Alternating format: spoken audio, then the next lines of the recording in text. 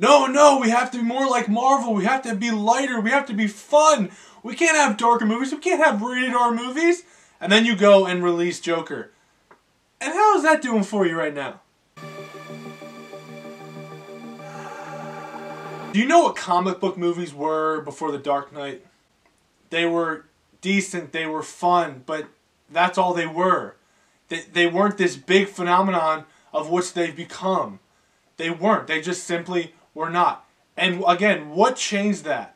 The Dark Knight. The Dark Knight gave you a good film, a great film. That took the idea of a comic book movie and it grounded it and it made it into, Christopher Nolan made it into a great film. This isn't fun. This is a great film. This is great cinematography. This is a great script, a great story, great acting.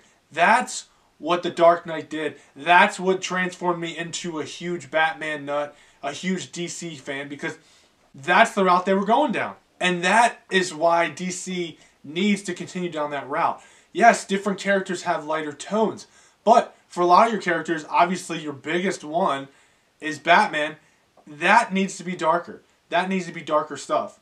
And you listen to the bloggers, you listen to the critics, the fake critics who said, oh, these movies aren't any good. You listen to that and you fell into the trap, and then you tried to produce this, I don't know what the hell you want to call it, Justice League, Frankenstein movie that just did not work. You tried to lighten it up and you saw what happened with it. Now you have a movie, budget of $55 million. Let me say that again.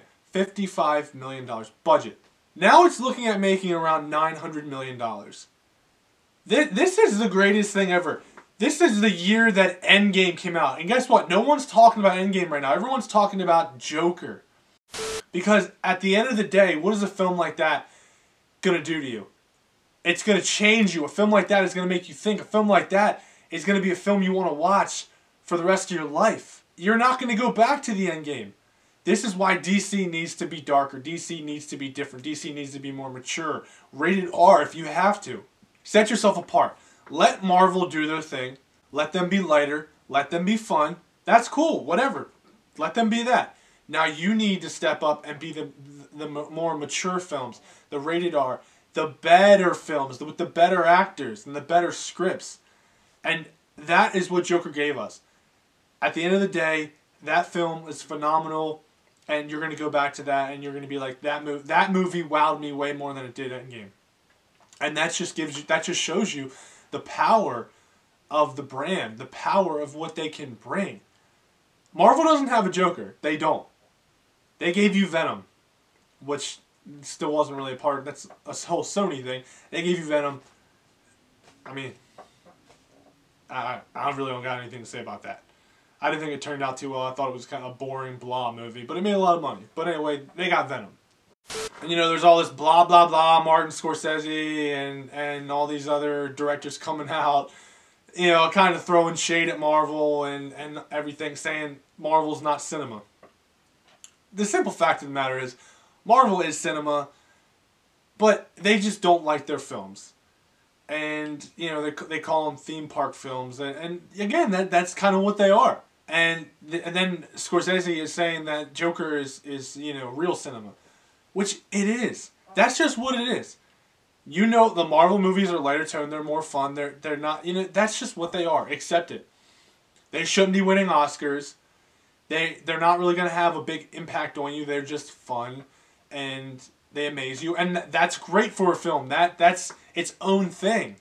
You know, I want to be able to watch a comedy and laugh. I want to be able to watch a movie that makes me think. I want to be able to watch a movie that's fun and entertaining. That's why there's different categories for movies. They're all different kinds. So yeah, DC, do your thing. You see it's paying off for you. You try to get away from it. You know, when Man of Steel and then BVS and then Justice League, you tried to really lighten it up. And what happened? People could tell they didn't like that. Now you're getting back to where you need to go. I believe Birds of Prey is rated R as well. Yes. If it needs to be rated R, make it rated R. That's fine. And now you're going to have the highest grossing rated R movie of all time with Joker. That is just phenomenal with a budget of $55 million. It is insane. So I can't stress it enough. DC, you got the goods. You control this market. You may think you don't. I shouldn't say DC, Warner Brothers. You control this market. So if a movie needs to be dark, let it be dark, because that's what you got. That's what you have. The grittiness, the darkness, the matureness. That's what you bring to the table. So don't change that. So guys, please subscribe, because that helps me, and in return, I can help you. And as always, Monday, Wednesday, Friday, new content's coming to you from Subjective Reviews. Don't forget to check it out. And thank you for watching.